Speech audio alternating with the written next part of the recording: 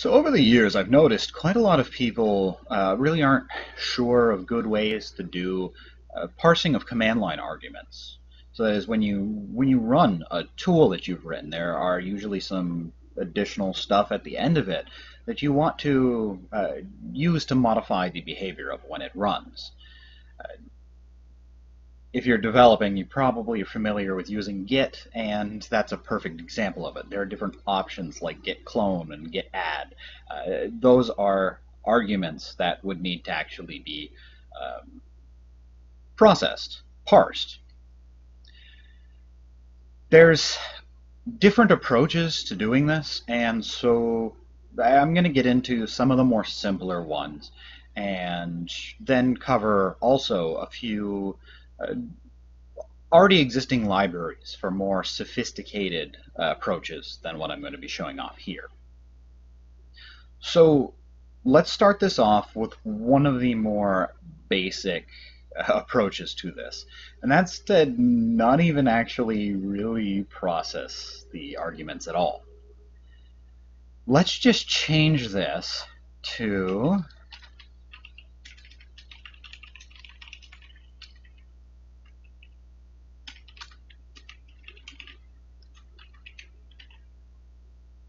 just straight up print the arguments. So they're not actually being processed beyond just being used.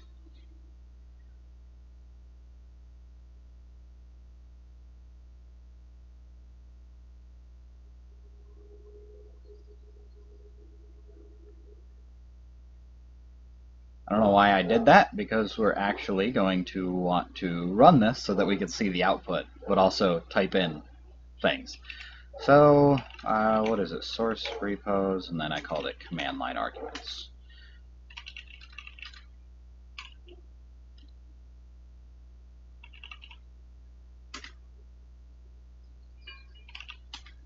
Oh, one more directory to get into. There we go.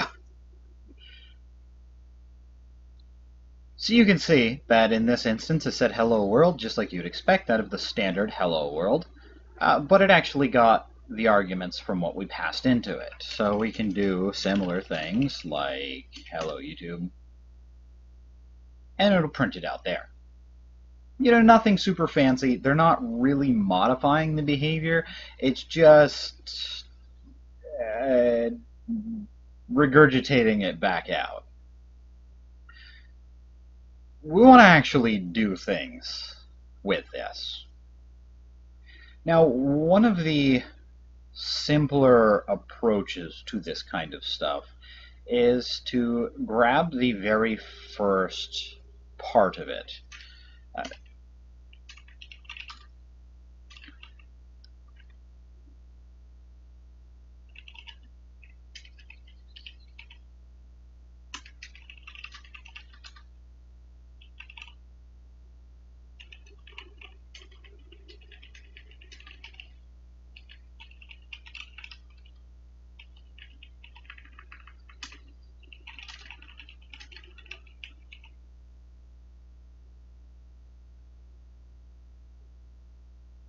Oh, yeah.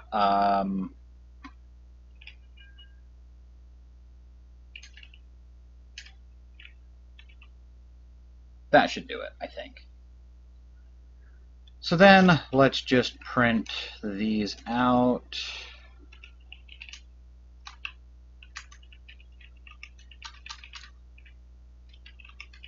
Just so that we can see what we're working with.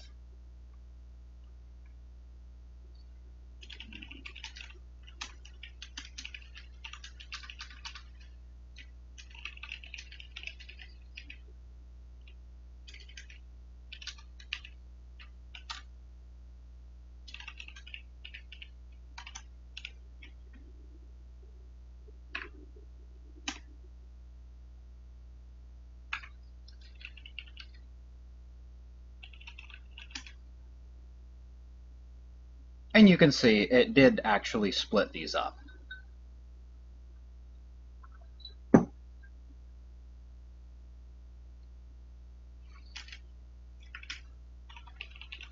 So then we can do a switch over the verb. It's usually a good idea, but not required, to convert it to either uppercase or lowercase. Exactly what you do depends a little bit on what language you're using and what kind of environment you're dealing with. The way everything is developed for the .NET libraries, which if you're using C Sharp, you're using .NET, um, you want to do an uppercase conversion, and that has to do with some system locale stuff. Like if you're in an English speaking area, it doesn't really matter, but for other parts of the world, just the way it's set up, you really want to do uppercase conversion, so that's what I'm going to be doing here. Look up on whatever language you're doing what is the generally accepted practice, though. So we can switch over this, and let's do one where it's hello. And I'll fill that in just a moment. And another one where it's goodbye. And I'll fill that in as well. Now, seeing as we have a massive pool of options, I don't want to say infinite because there's only a certain amount of characters that can fit in any string, but you want to have a default where you catch unknown verbs in this case. So let's just do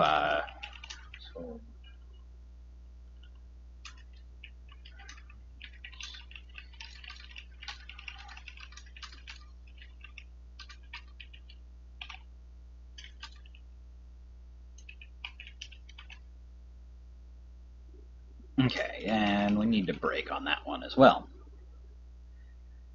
So for hello, let's do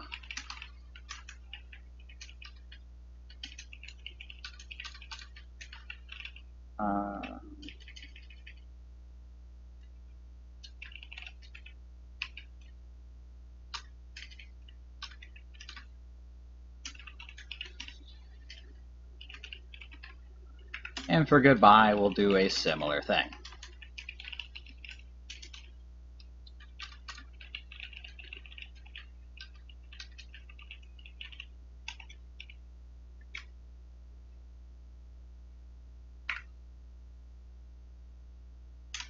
Now, if we try to run what we just ran, you're going to see that it doesn't actually know what to do with this, because while it was originally just regurgitating it back, now it's actually looking at the very first argument, in this case the YouTube, as a verb, as a designator for what to actually do. And it doesn't know what to do with it because we didn't actually define YouTube as one of these verbs. But let's actually switch this over to hello world.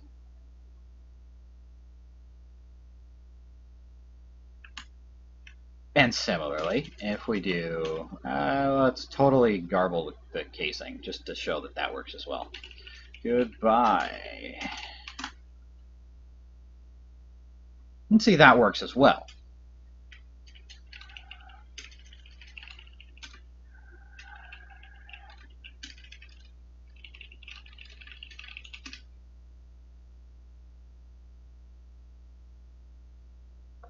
As expected. So this approach tends to work pretty well when dealing with really simple command line tools. If you really only have some basic choices, this is going to work. Chances are you're going to be dealing with something more sophisticated than this, however. And so the next approach is actually going to be able to handle modifiers upon the verbs. Actually, the next two approaches. I'm going to be showing sort of two approaches to the same level of complexity. They're pretty different in how they actually work, though, and which you'd want to use will hopefully be pretty apparent by the end of this. So let's actually switch this over to let's include this actually using system command or collections. They call it collections. Okay. Generic stack of string, and this is just going to be args. Now there's something a little funky I've actually got to do for this. It's new stack string, and then that could have been left alone, but it just sort of drives me nuts. So it's args reverse, I think. And that's because otherwise it'll fill the opposite way of what we want for this.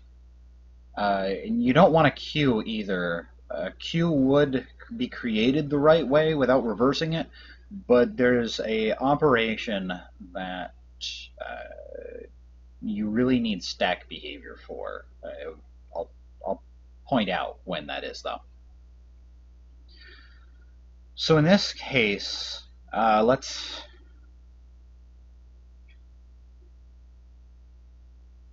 leave that as is for now, and we'll do string verb. Just leave that as is. In the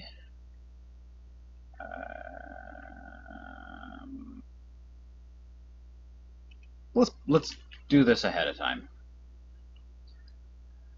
So if args length or args count is greater than or equal to 1, so that there's something you can actually pop off.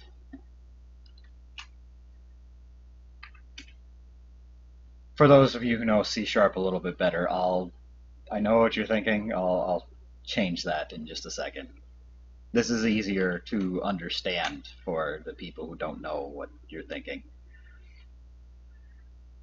Actually, no, this has got to stay up here. But then we do verb equals args and then just pop. And if, or I'm mixing up my programming languages. There we go. And then, much like before, just so that we can see what we're working with, let's print the verb back out. Yeah? Use of unassigned local variables. So let's do a reasonable default of, let's handle it this way, actually. Verb is an empty string if it can't actually pop something off, just so that we can actually print this out correctly. And for instead of rest, the rest of the arguments, because we actually popped off from the stack, we removed the actual verb off of it. We can actually just put the args here. And because the verb was removed, it will just use everything else, the rest of it. So let's go ahead and build that. And this should work exactly the same. And it does. We have the verb of hello, and then everything else just get sort of packed together and attached to the end of it. So it behaves the same way as the previous one. Obviously, this is a little bit more complex in that you're actually creating a whole stack. If this is all you need, you don't want to go with this level of complexity, but now we're going to actually build upon this. And one of the first things I'm actually going to do is, I have to remember how this actually works. There's also a try pop operation that, so if, and it's args, let's see what this actually does. Yeah, so it returns the Boolean, and then we have an out parameter. So we're going to do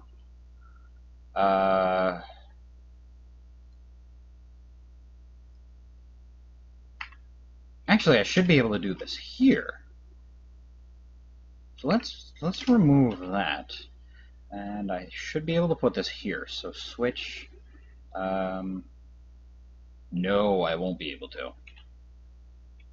So I do got to leave this, but we can do out verb. Oh.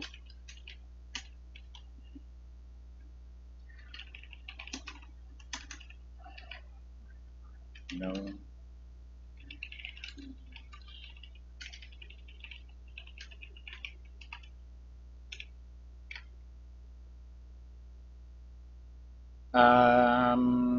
No, because that's going to fire if it actually is able to pop. So let's change that to a negated one. So what's going to happen with the try pop is if it's actually able to pop something off, it will assign verb to whatever it was able to pop off, and then it will return a true because it was able to. And that's what we're testing for here. If it's not able to pop something off, then it will return a false, and nothing will be set.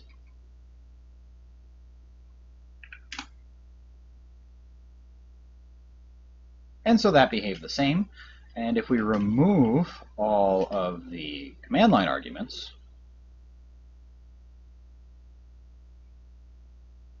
yeah. Because it wasn't able to actually assign it in the try pop, instead what happens is the verb is left unassigned, and we should probably handle that by throwing an exception or just quitting.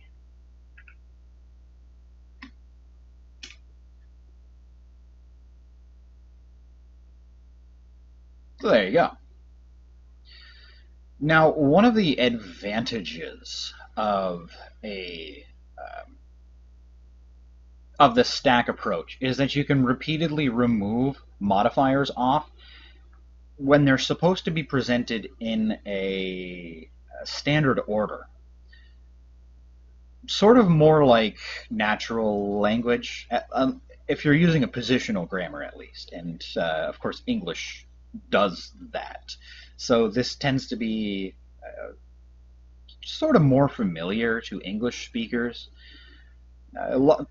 Quite a few other languages that work that way. Like even if they use a system of declension, there's typically just a standard order that the words are presented in anyways. Not all of them, but that's generally what you wind up seeing. So we want to actually get additional arguments off of this. For that, let's do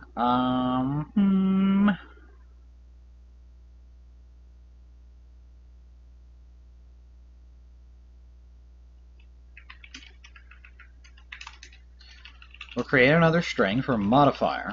We'll only do this one level because once you actually know how to get a modifier out of it, you can just repeat the process to get additional modifiers. So it works the exact same way no matter how deeply you nest it. And let's not pop that off just yet. So what we'll do is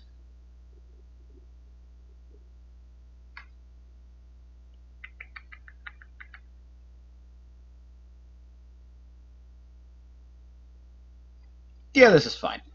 We're gonna do another check, or yeah, we'll do it this way. If args try pop out modifier this time.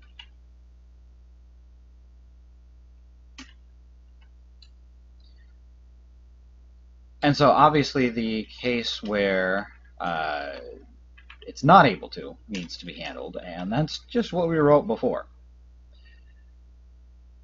Otherwise, we need to switch over the modifier.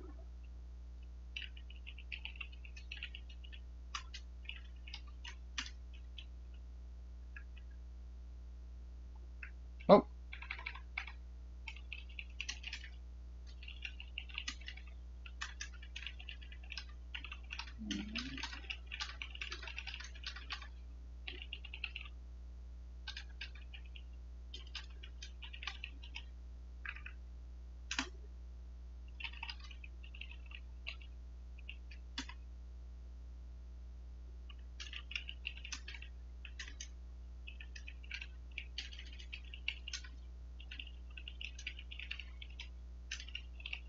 And of course, that's not very interesting on it. Oh, there we go. That's not very interesting on its own, so let's actually modify this up a little bit so that it's a bit more unique and that you can actually tell the modifier was registered as well. And for that, just some simple coloring will do. Let's do, I don't know, blue. I'll want to reset the color so that everything else isn't blue afterwards. And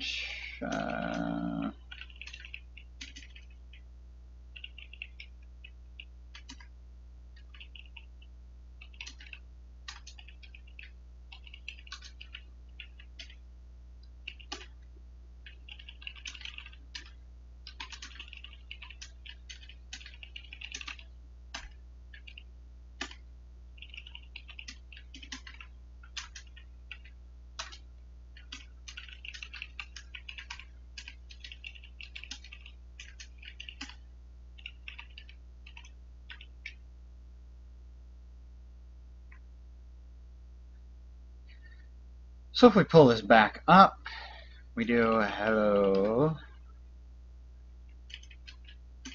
world. It does the, oh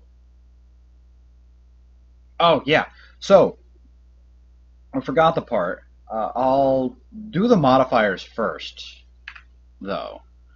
So let's do hello everyone.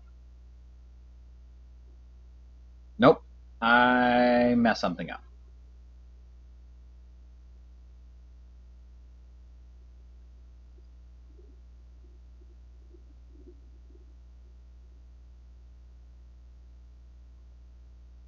Oh, because I'm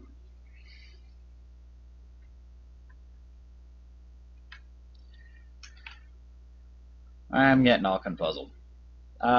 Yes, this stays like that, and we need to do,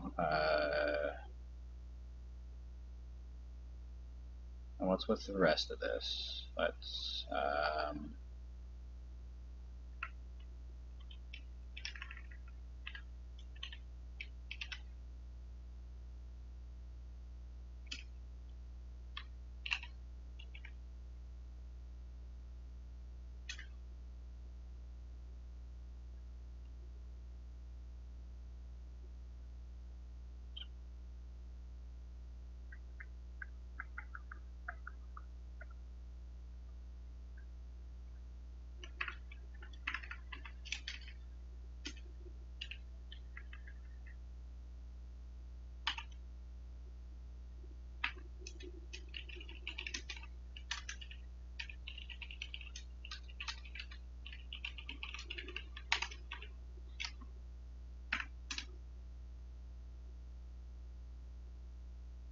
there we go. So I just wrapped things up the wrong way.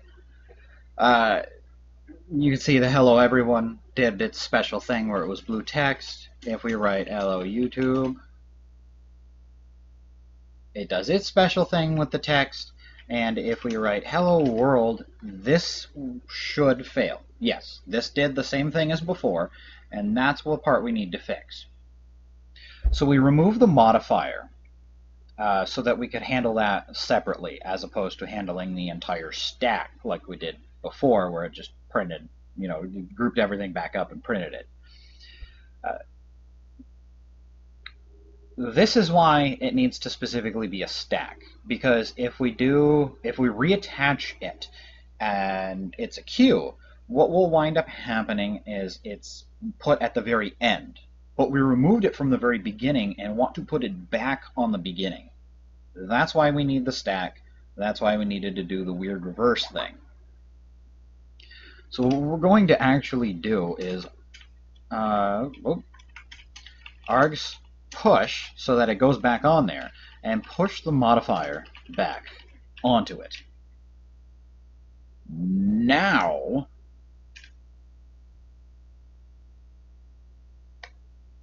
it does it properly. And like I said, this can pretty much be done to any level of nesting. You can have I don't know. I'm sure there's some technical limitation where the stack is just like, I'm too large, this needs to stop. But for all intents and purposes, all practical situations, you will be able to do this as deeply nested as you need to. Pushing anything that you didn't need, that wasn't a modifier, that was a normal argument, back onto the stack, and then using the stack, whatever remains, as the rest of the arguments. Uh, and like I had said before, this approach works really well when you have a more strictly ordered set of arguments. Uh, if instead you're doing something like uh, flag options, this is not going to work. Uh, Flags really have the ability to be placed anywhere within the arguments and are understood quite differently from this positional approach. So I'm going to put in a little jump cut, get this all cleaned up, and we'll actually show how to do at least one approach, a rather simple approach to flag options. So this is going to wind up being pretty much the simplest way to do handling of flag options. I would not recommend this if you need very sophisticated flag options, like setting different flags to different specific values. But if the only thing you are going to need is to check for the presence of those flags, this will work. If you need beyond this, that's when I'll be covering a library that I think does an absolutely amazing job of handling this kind of stuff. So for this, we're actually going to need a helper function. And we'll need to store this. Args equals new list string args. That just drives me nuts. Actually, can I store them here? Is this a thing? I've never actually tried to do this. Oh yeah, because then it won't have access to this. Right, right. Well, I can assign them there. So yeah, let's...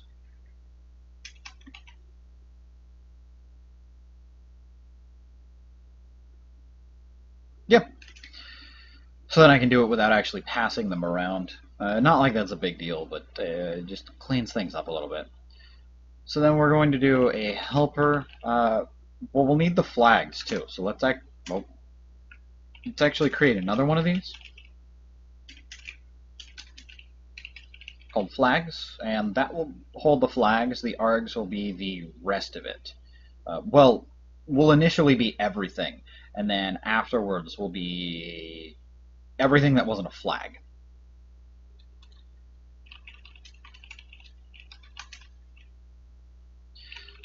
So we're going to do for each, and then just string arg in args. And arg.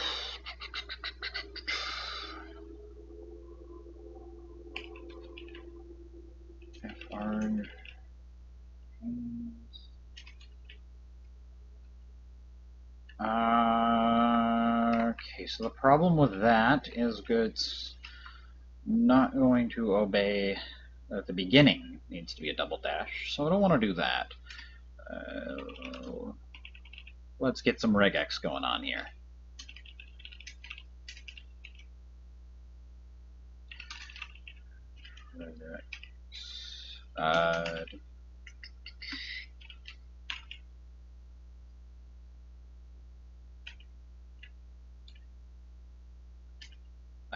We won't need any options.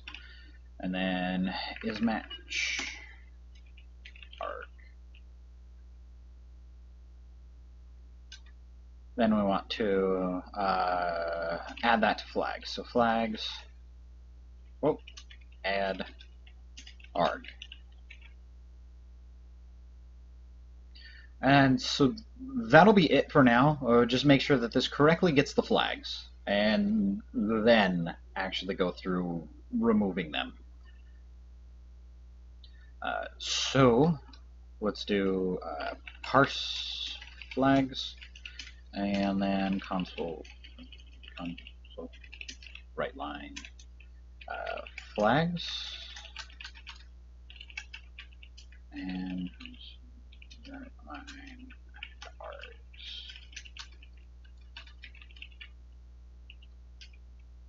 Oh yeah, because those are collections. I need to join them. So string join.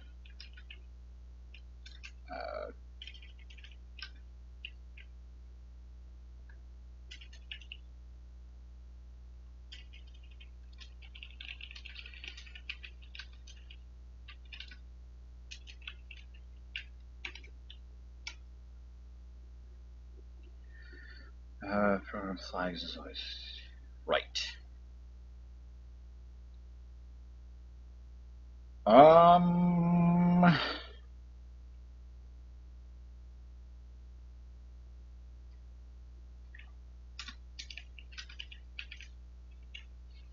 Let's just do that for now so it doesn't complain. Or no, wait, I can assign that in here. In here, actually. So this would be... screw it. I'll just put it up here. List string.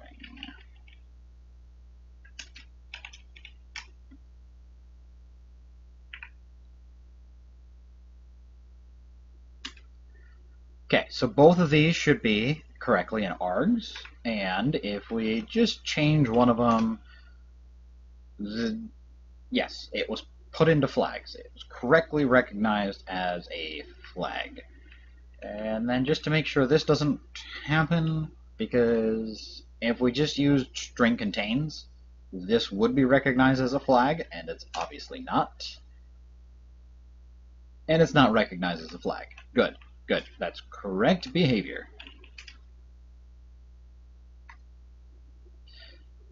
So obviously leaving that in the args is not good. That's not helpful because it'll be processed as an argument as well, and it's not. So then we're going to have to actually do for each string flag in flags. You have to use a new iterator, because if you remove anything from the collection that you're iterating over, for good reason, C# complains about that. Like, you probably don't want to do that. That's a really stupid thing to do. So we're going to iterate over the other container that now just has the flags, and for every flag, actually remove it from the args container.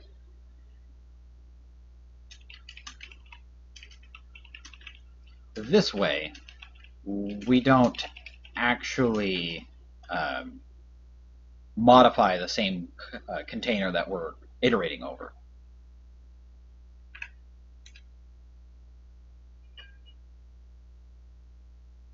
And it's split up appropriately now.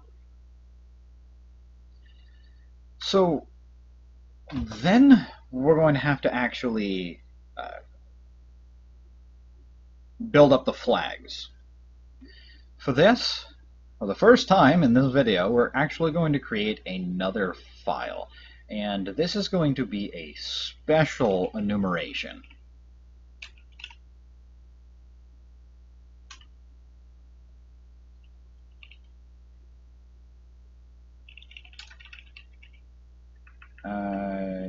Yeah, just leave them there. It's not really going to affect anything.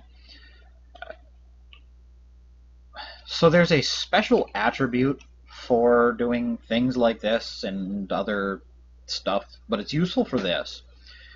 The flags attribute, or flag. Yeah, it's the flags attribute. Okay. Sort of tripped myself up since they're using the same name there as well. But What this allows you to do is special bitwise operations upon them, and in order for that to work right, you've got to be a little bit careful about how you actually assign things here. So let's do just a help flag for now. And then I think there's got to be a default flag as well.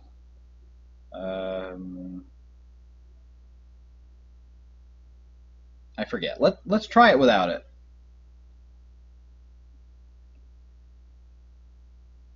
So we'll put this. Yeah,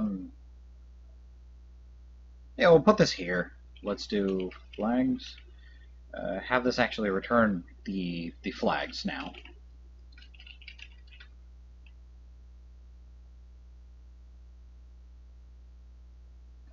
Now we'll create the flags. Return flags.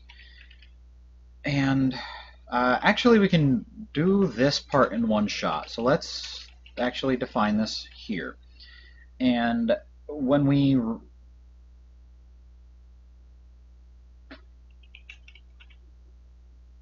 okay. We good now? We good now? Yeah. When we remove a flag, we also have an opportunity to match the flag to any known defined flag and actually do the bitwise operations. So we're going to have another switch statement in here. Switch flag to upper.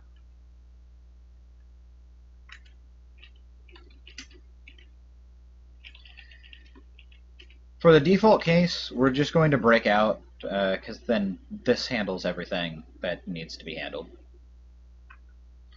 For what? We just defined help for now, although this will need that. We'll put in the break. And what we're actually going to do is flags and then a bitwise OR. Now in C#, which I'm using, you can combine this with an assignment operator so that there's a little bit less typing. And we're going to do the help flag. Now I shouldn't need to include that.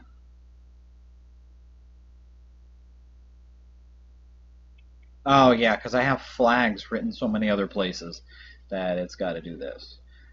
So use of unassigned local variable. That's not bueno. So I do got to do a default. We'll just put this in. The important thing about the default is that it's 0 unless you know that there's a flag that will absolutely have to be put in there, and that if somebody just writes it in, it's just sort of redundant. I'd recommend against that approach. Just do the default of 0 and it's fine. So we'll do flags default. And now that's handled properly. So, well, nope, we do still want this.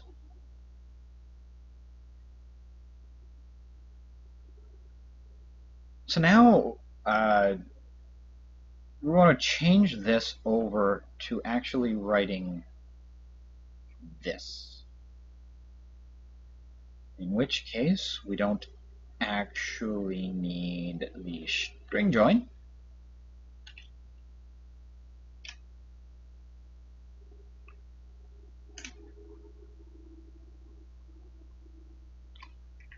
So it's default flags because the world flag that we have here is obviously not one that we defined. But if we do help instead, you can see that the flags is actually set to help.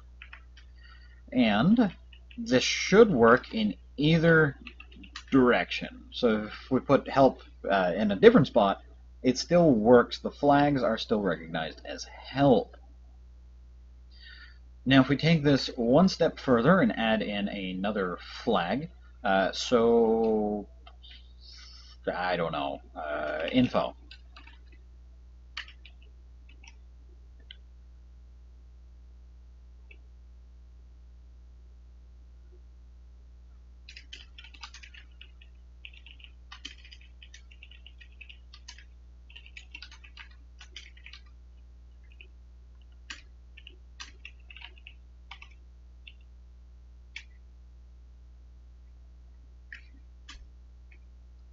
Now if we just have the help one, it does have the help.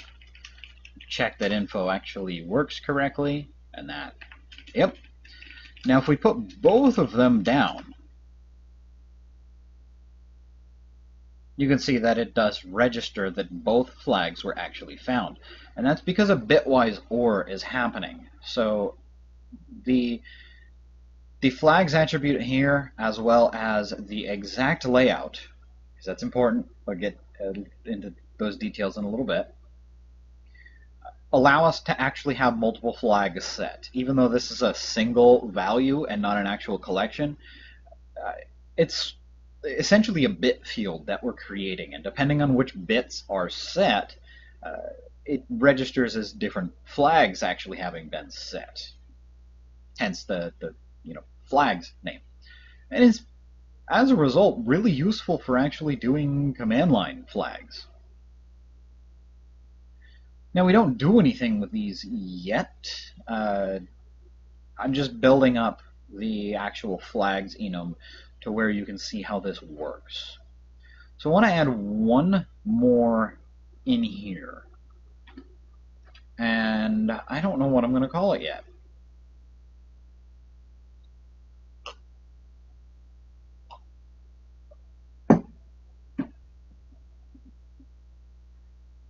Well, this works. We can keep with the Hello World theme.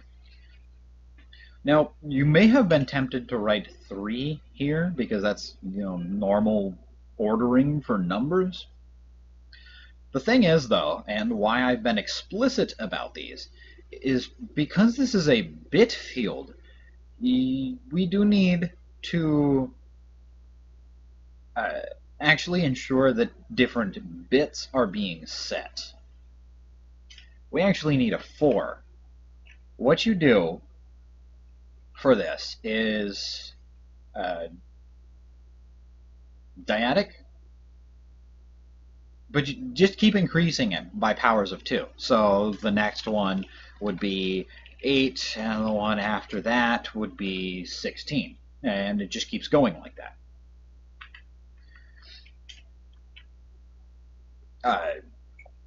If you, for some reason, have sort of a reduced flag, yeah, I can show that off as well. So if we do full info, and that'll be 3. So this way you guys can see the way fully the way this works. Because there is a legitimate use for assigning a number that sets multiple bits at once. So let's do, it was full info, and flags, command.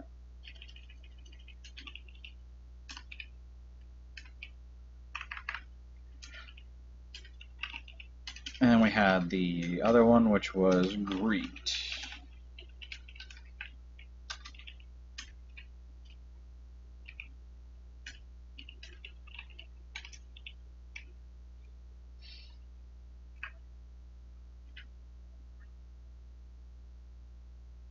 Well, look at that. It's the exact same one, but this time it says full info, because we assigned a specific name for if both of those were combined. And if we actually write full info this time, it does the same thing. So we can, well, what I was going to show will be obvious when I start actually handling these anyway. So let's actually start to write the handlers for these. We have a help function, or a help flag, rather. So let's actually put the matching help function. Yeah, okay. Where we print out the different flags. And I'm not going to do anything fancy with descriptions or anything.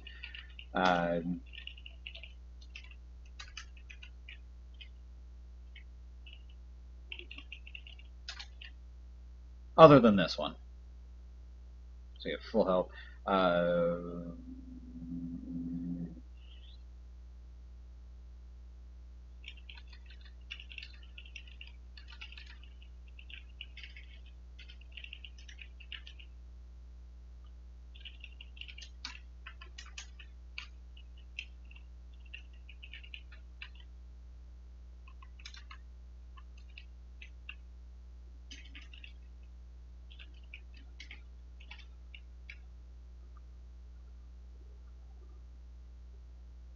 Okay. Obviously, we need to handle this as well. So let's do switch over the flags. The default.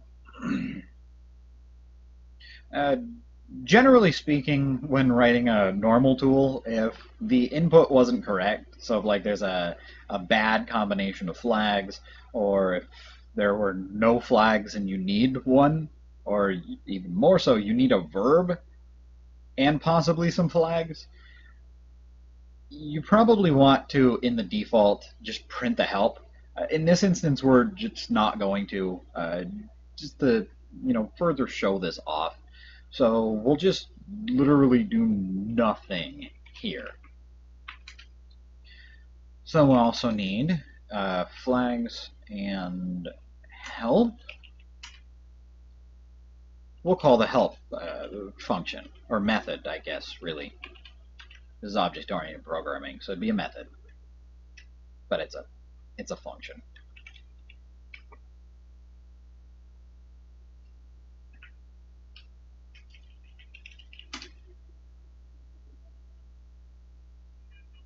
So that prints out the help. Now if we do full info,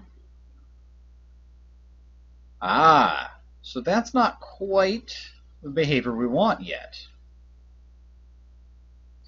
There's a few approaches to this. For one, we can break away from the switch behavior and do ifs.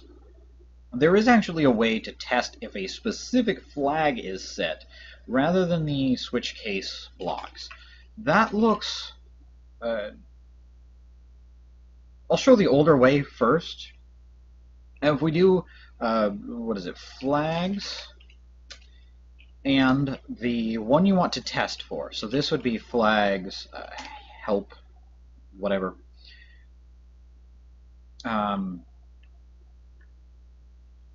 And I think you can just test for equality against help, and everything just sort of works.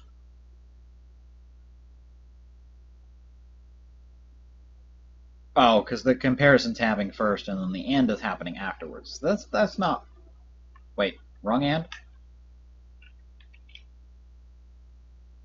Okay, yeah. Still, the bitwise and is happening first, and that's not what we actually want to have happen. So let's do this instead, and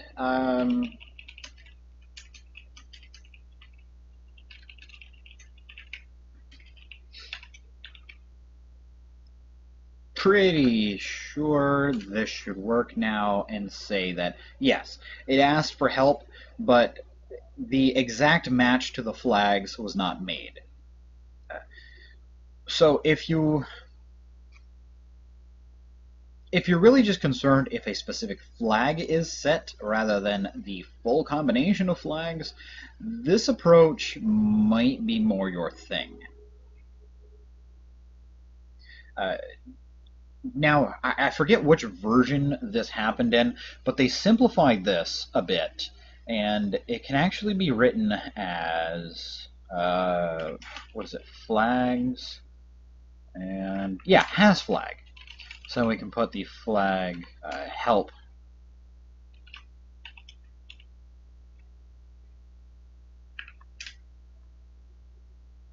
And this worked again. Obviously, this is quite a bit more readable, but all it's doing under the hood is exactly what I just had there before. So if for whatever reason you're not able to use this method, go ahead and do what I did before. They work the exact same way.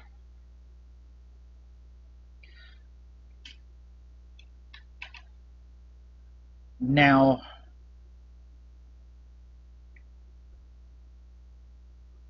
let's write out the rest of these, and I can show a little convenient way to do the full help once these are written.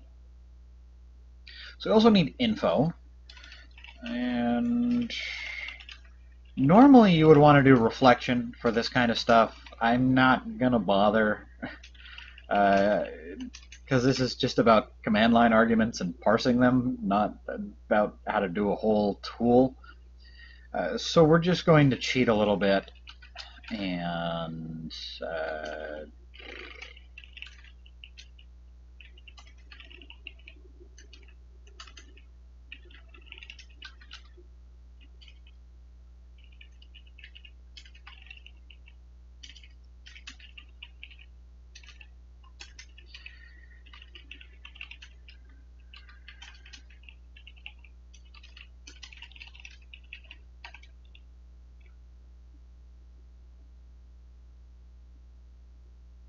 now obviously we need to handle the info as well. So let's do that. No, wrong one.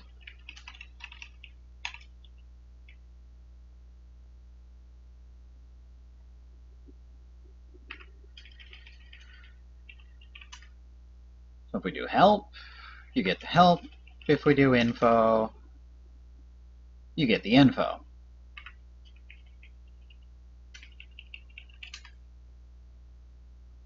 But we still get nothing for full help.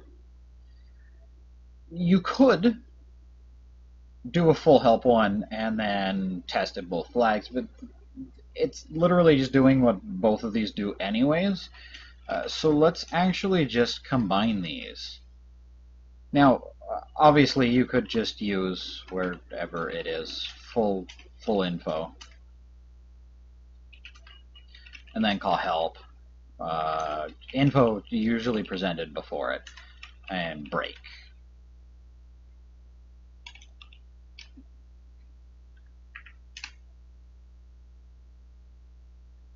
Well, that's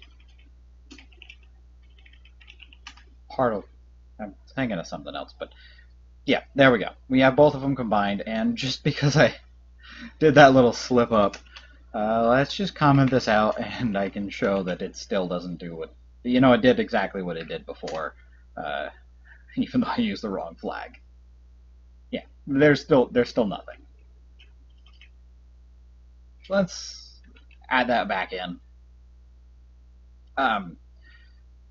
If you don't actually have a unique name for the combination of flags set, what you would want to do is actually perform the bitwise OR right in the case statement.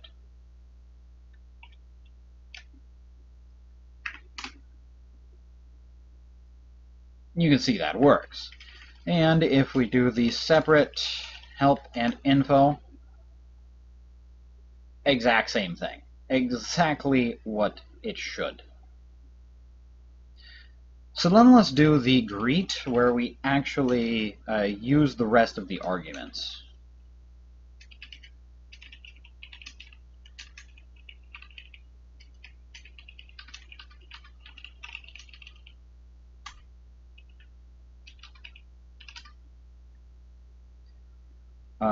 What did I call it? Just args?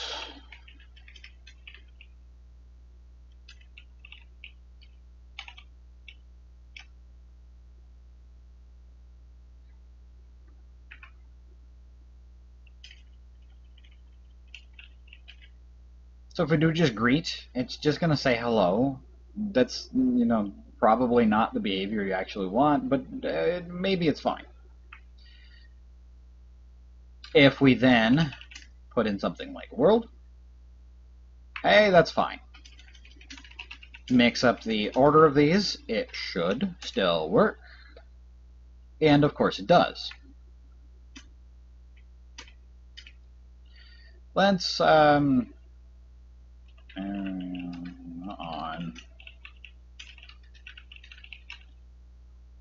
Because this will show off a little bit better that it really does not care at all where the flag is set. There you go. Obviously, if you are assigning a variable to one of the flags, so that is the flag exists for the assignment of a specific property while all the rest of the arguments are separate, this approach is not going to work for you.